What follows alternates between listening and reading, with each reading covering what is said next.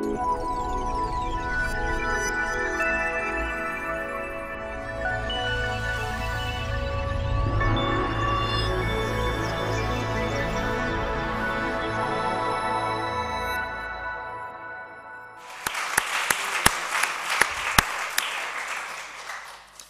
thank you, Matthew, and good morning. A long-standing idea with a new relevance. That's how its proponents are portraying the idea of a tax on financial transactions. We once called the Tobin tax, after its inventor, the great economist James Tobin. The tax, as you've heard, has now been snappily rebranded the Robin Hood tax. And it's touted as a means not just of raising money for development aid or any other good cause, but of reining in the banks, which have been at the centre of the global financial crisis. In recent months, it's been given impetus by support, sometimes quite unexpected support, from various governments and officials, including our own Adair Turner, Chairman of the Financial Services Authority. The Robin Hood tax campaign calls it a tax on banks, not on you or I. Critics, on the other hand, say it will do little to reduce financial volatility and the costs will simply be passed on to banks' customers. To discuss the tax, we have, quite literally a star-studded array of guests. First of all, a speech from Professor Jeffrey Sachs of Columbia University. Second, a film introduced by a couple of campaigners I imagine you may well recognise. And finally, a panel discussion of the themes and issues surrounding the tax. First of all, Professor Jeffrey Sachs. Jeff is Director of the Earth Institute at Columbia University and an advisor to the United Nations. But perhaps above and beyond that, he's been intimately connected for many years now with issues of development and growth and poverty and debt reduction across the developing world. He has a wide range of interests and is listened to, I think, in pretty much every country on earth. Jeff.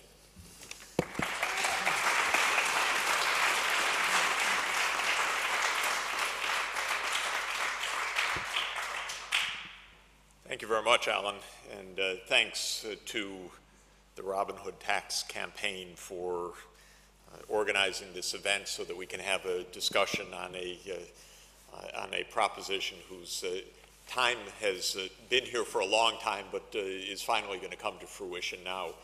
I guess I do go back a long way that I remember the original Tobin tax, which is now 38 years since its proposal in 1972, and James Tobin was a magnificent person. He was a hero to me as I got started in economics, a brilliant analyst and an exquisite gentleman and a person who understood the important things in the world and in the world of economics. So the fact that he proposed this a long time ago, almost in the same way that it's being proposed right now, is actually a very good sign that this campaign is on the right track. The ideas were correct then. They're even more urgent now. Tobin said that the financial sector was unstable and underregulated and undertaxed, and that global public goods were underprovided, and that the revenues from a proper taxation of the financial system could also help to meet global public goods. He made that linkage already back in 1978, 32 years ago, and I think it's ever more urgent that we see these two parts of this proposal in the same light. It goes back a long way and for a real reason. Something's going to happen along the lines of a Robin Hood tax if we are vigilant, if we're paying attention. And the reason is the following. Most importantly, we need the money. We do not have the public revenues out of our current tax system to be able to provide the absolutely needed goods and services from the public sector. The idea that we're going to close our deficits only by cuts of spending is unimaginable, actually, if we're going to remain civilized. And so we need revenues. That's number one. That's why this is going to happen, actually. Second is the financial sector itself is undertaxed. It's also out of control still. After nearly bringing down the world economy in the last 2 years, we still have a spectacle that is of such staggering arrogance that I find it hard to imagine. Our bankers on Wall Street took home, they make the rules, they take the decisions, and they decide on the compensation. They took home $20 billion of end-of-year bonuses out of my money. It's not all mine, but it's mine and my fellow citizens because we bailed them out and they put the money in their pocket. And this was all viewed with a straight face. Unfortunately, also by the Washington politicians, viewed as if that's normal. But of course, the Washington politicians get their campaigns paid for by the same people, so the money is spread around nicely. Now, what's extraordinary is that in the midst of this downturn, Wall Street had its most profitable year in history, it seems. The estimate of the New York comptroller last week was of a $55 billion profit year for Wall Street. Now, where'd that come from in the midst of the biggest downturn since the Great Depression? It came from the fact that Wall Street is literally next door to the Fed. And the Fed turned on the spigots this year and essentially gave zero interest money to the insider banks in vast amounts for them to relend and make vast trading profits. That's called seigniorage, in essence, in economics. It's the privilege of income that comes from the right to print money. But that seigniorage is normally in our textbooks collected by government, but here it's in essence being distributed to a few financial houses who then declare that they're doing God's work and pocket the money in tens of billions of dollars of compensation and bonuses. And we're supposed to sit back and say, oh, no, you can't touch that. That's a fragile, that's a fragile leaf and shouldn't be taxed and so forth, as we're bleeding in public revenues right now. So that's my second proposition, which is we need money, and you can see where the money can be gotten in part, and that's from an undertaxed and still vastly underregulated financial sector. Third, we're not meeting our global obligations, and so whatever we can do to direct that revenue towards solemn commitments that we took actually in this country 5 years ago in a wonderful public outpouring of responsibility that has not been followed through by our politicians generally, we need to do as well.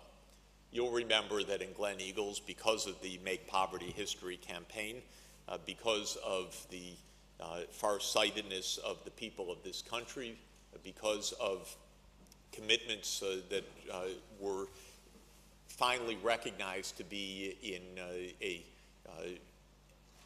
not only an urgent need, but a self-interest as well, we promised something rather basic, not even generous enough, but the promise was that from the time of Glen Eagles till today, we would double the amount of financial assistance to Africa. That was roughly an extra $30 billion. What's actually happened? We're about $20 billion short of that promise. Well, I know where to get $20 billion. We just saw it go into the pockets of the least deserving people who are worried mainly about whether their wine cellars have 20,000 bottles, 30,000 bottles, or 40,000 bottles, whereas people who are dying because they don't have the most basics in life are only whether they're aware that the promises are made or only aware of the fact that their child is hungry again today, I don't know. It all depends. But they are suffering at our lack of basic follow-through. So here we have revenues that need to be collected. Here we have clear responsibilities. We're not talking about a penny, as far as I'm concerned, of new promises for anything. It's only a matter of following through on solemn life and death commitments that we made and have not fulfilled.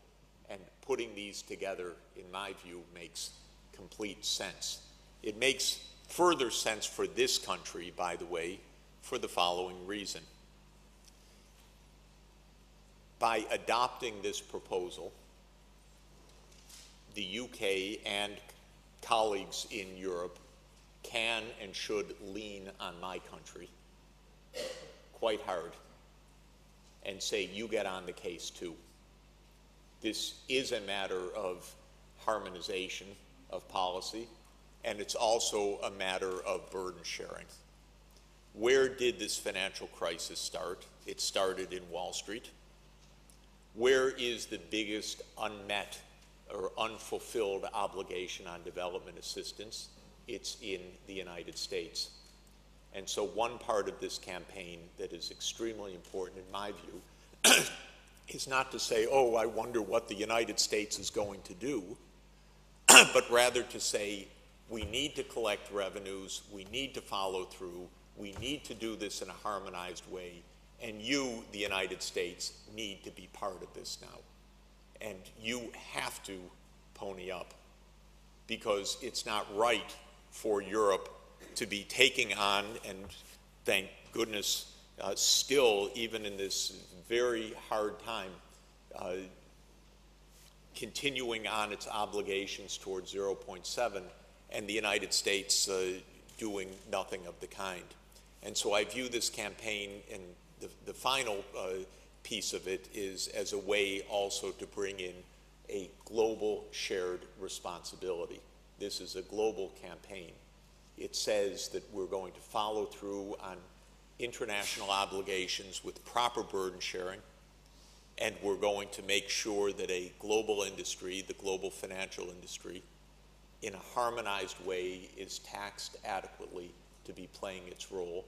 And we're not going to continue in a world, I hope, where bankers brazenly smirk as they pocket unconscionable amounts of money, of our money, direct bailout money, and we fail to live up to the most basic and essential obligations that we've made for a decent world. And that's why I'm happy to be here today.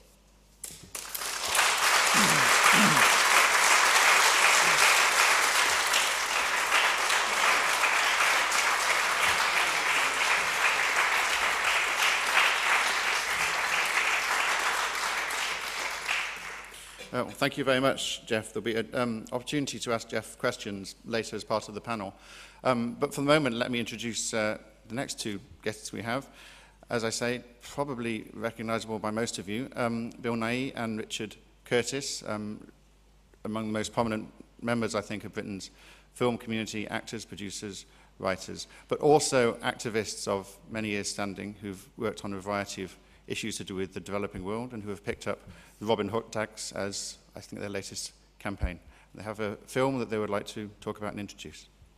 Hello, I'm Richard, self-evidently not Bill Nighy, much less old and serious than Jeff.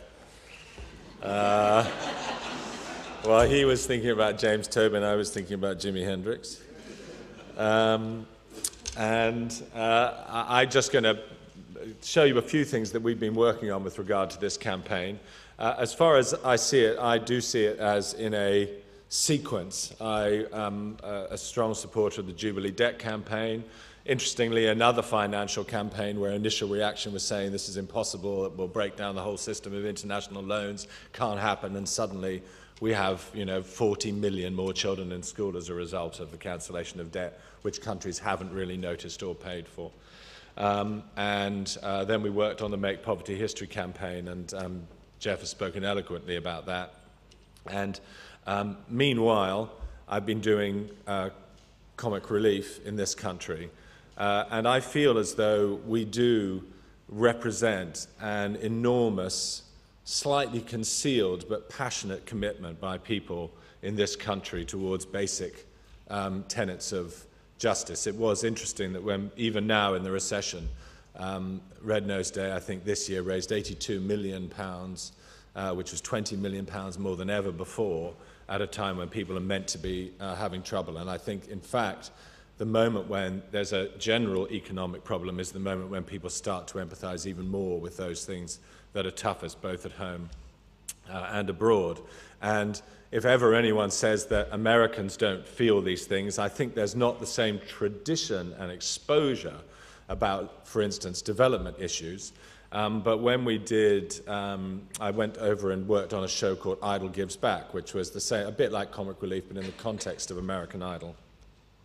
And we made $55 million from the American public in 70 minutes, I think, which is completely unexpected. But when faced by these issues, they could completely see what was just and felt it was natural to them. What makes this campaign, I think, so interesting is the sort of tripartite nature of the campaign and of where the money is supposed to go. As with Comic Relief, where we give money both at home and abroad, the plan is that money raised by such a tax would, of course, 50% of it would be retained domestically. I know in America the most passionate campaigners for this are working for jobs.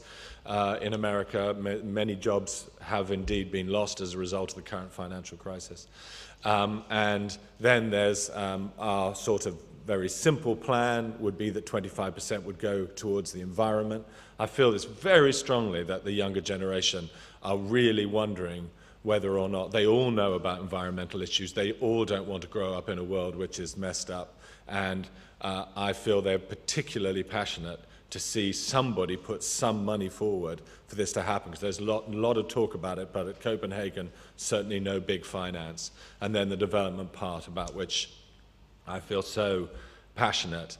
And, you know, there are passionate and unusual examples here. It was interesting that Bill Gates, you know, has now raised his commitment on vaccines to 10 billion and asked the world in some way, that's one man, asked the world to match it. And I think it is a great time for a big, heroic, interesting step forward. I feel as though this campaign is a glimpse of the future.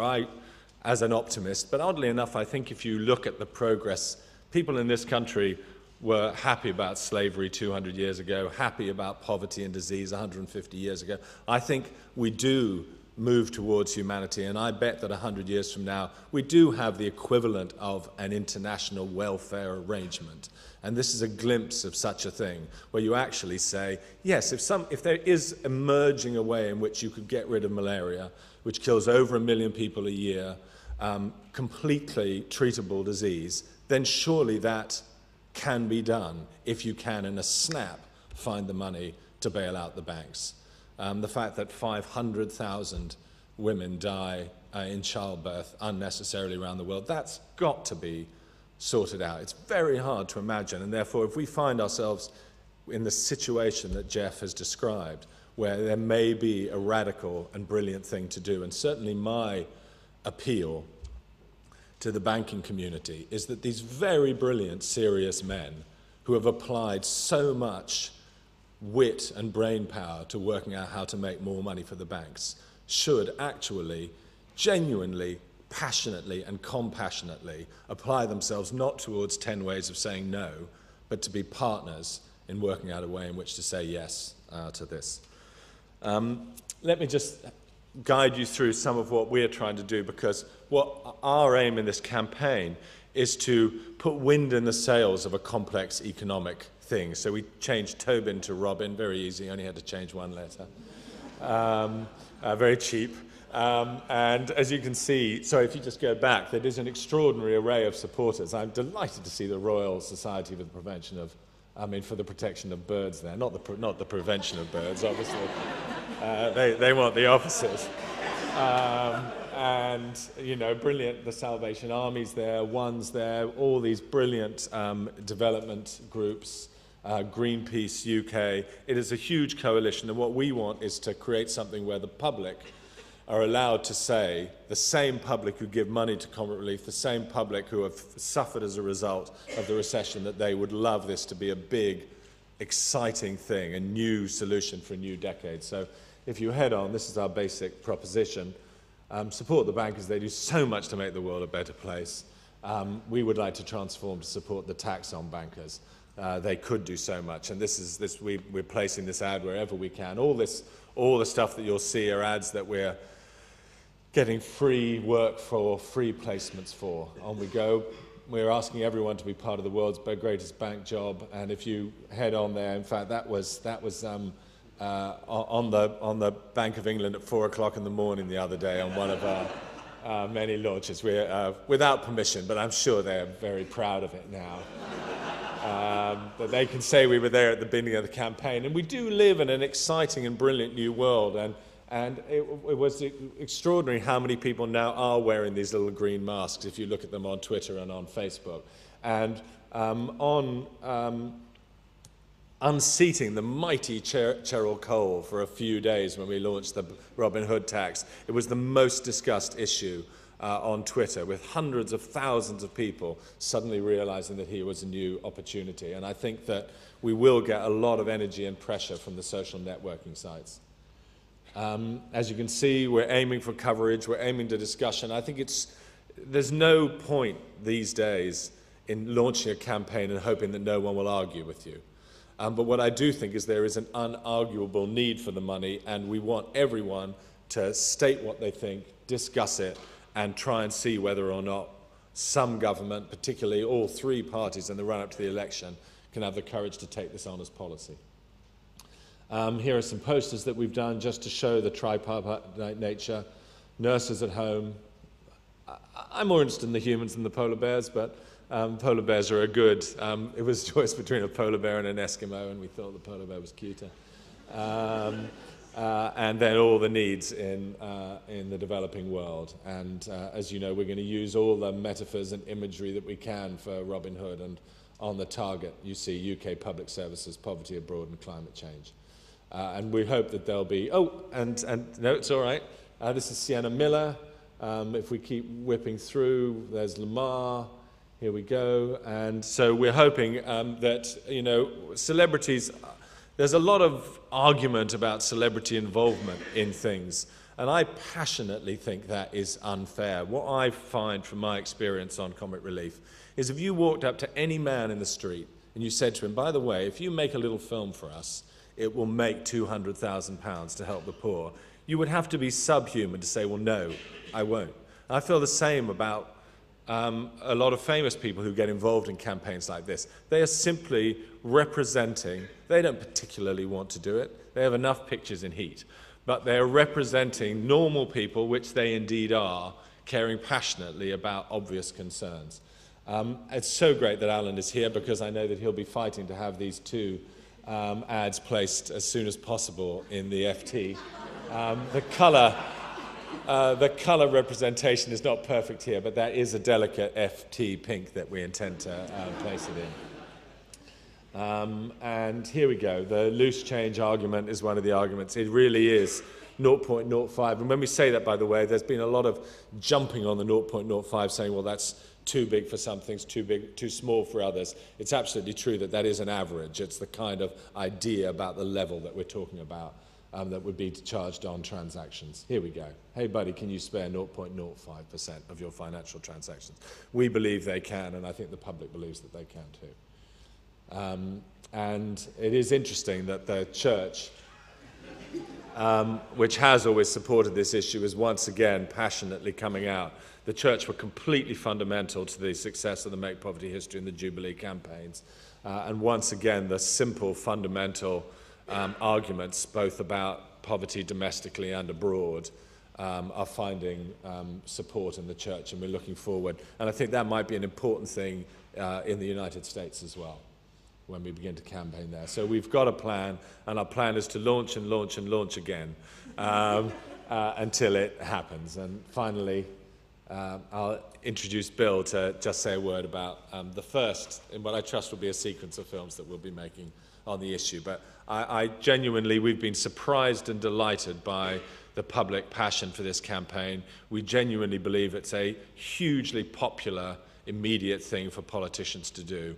And we would ask everyone here and generally to think about it, argue about it, and see whether or not we can make it happen.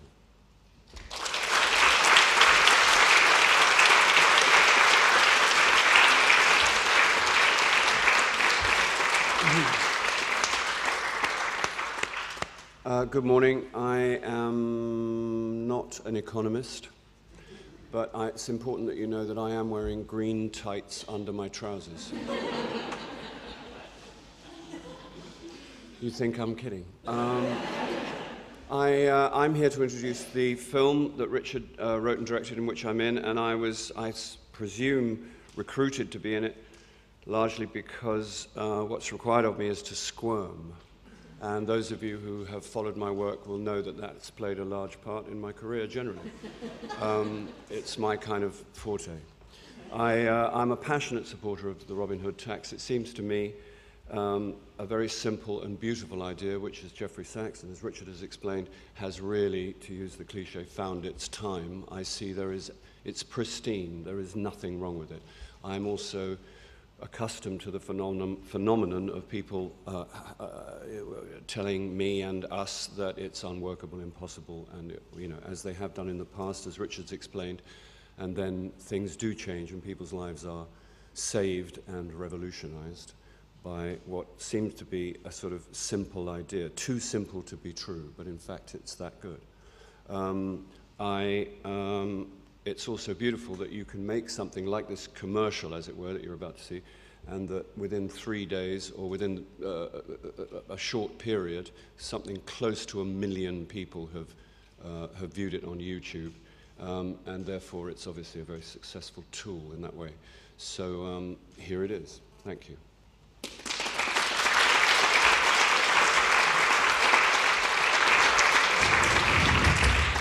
Have you had this idea about the Robin Hood bankers' tax? Yes. It's a sweet little idea, taxing the banks to help the poor, but I don't think it'll work. It's very complicated and would be very tough on the banking sector. Which has just been given billions of pounds of taxpayers' money to keep it going.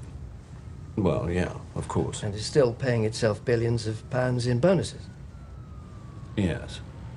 So the tax is a charge on all bank transactions that don't include members of the public. Bonds, derivatives, currency, speculative stuff. Is that right? Yeah, something like that. Very complex. So the bankers would give how much from each deal they do?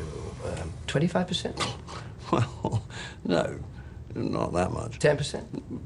No. 5%? No, not 5. More or less? Slightly less. What, 1%? Not quite. Half of 1%? No. 1/10%? No. Half of that? They give around 0.05% of every deal? Yeah, that's about right. And sometimes it'd be even less. That doesn't sound like a lot to most people. No. I can see that. And how much would it raise to help people at home and abroad? Oh, a fair amount, I believe. About £1 million a year? No, more than that. £100 million? More. £500 million? Well, £1 billion a year? No, it's slightly more than that, I'm told. £10 billion? More. £50 billion? Yeah, that sounds about right. In fact, I believe it's likely to be more than £100 billion. Could be double that. Could be more than double. Possibly. Right. So let me get this clear. A tiny tax on the banks could raise billions of pounds every year to help save lives in the poorest countries, fund crucial action against climate change around the world, and help avoid cuts to crucial public services in this country. Gosh.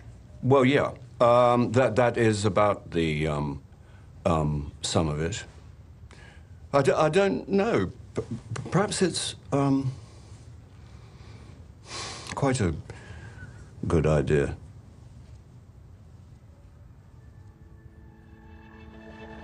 If I lay here, if I just lay here,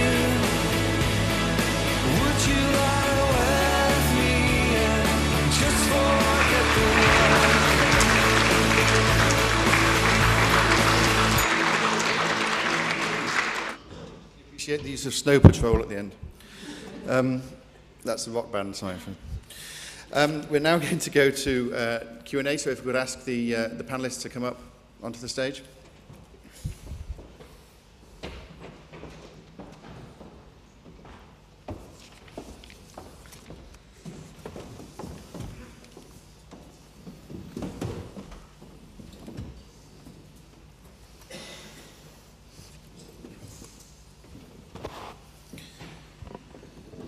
So, Jeff, you have already met. Dr. Clare Melamed is currently Head of Policy Coordination at ActionAid UK. And that's the latest of several NGOs she's worked for over the past decade on a whole range of issues to do with development, trade, aid, poverty and globalisation.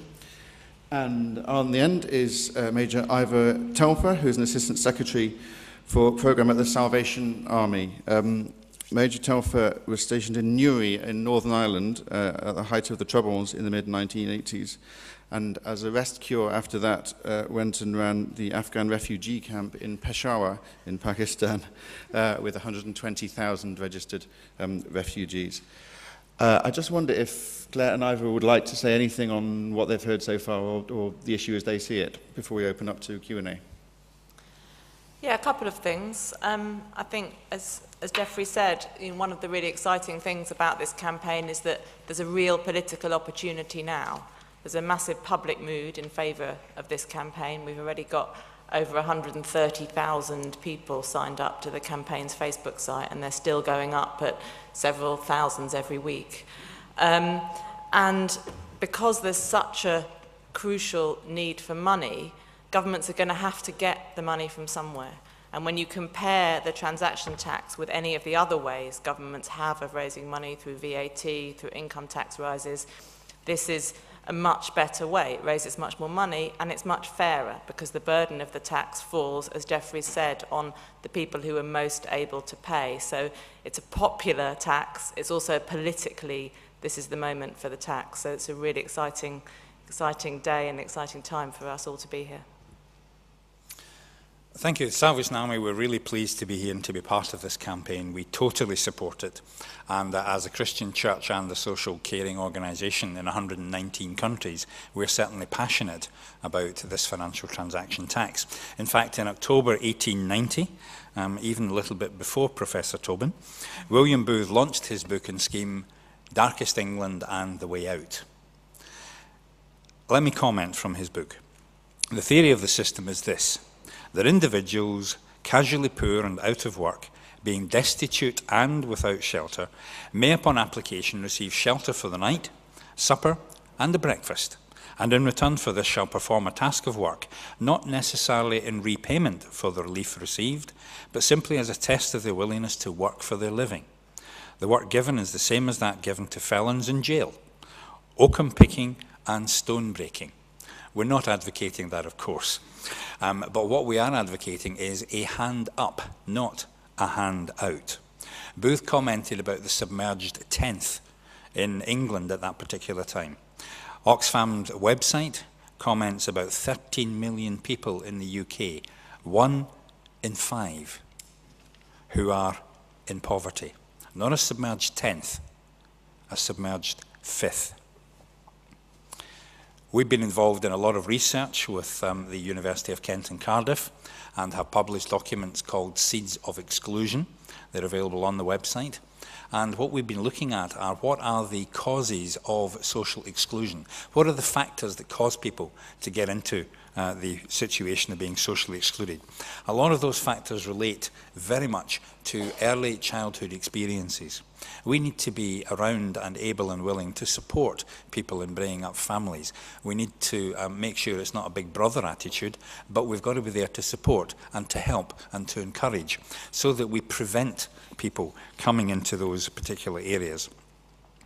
The Marmot Review as well is something that has come out recently. Social determinants of health. The postcode lottery, depending on where you have been born, depends on how long you will live. This is in the UK, not in developing countries. The annual income through the charity sector for social care is £29 billion a year. As government spending cuts come, Whoever wins the next election, the voluntary sector will be required to implement government-funded contracts for less money, will be required to seek more funds to implement frontline support services, which cannot be funded through local area agreements, and will find it increasingly difficult to raise additional funds from an already cash-strapped public. The financial transaction tax can assist the third sector to decrease in the UK the 13 million people, the 1 in 5, who are actually in poverty. The moral argument is clear, and as a former banker, I have got to say the poor are becoming poorer, and the rich need to step in and redress the balance. Not a hand out, but a hand up.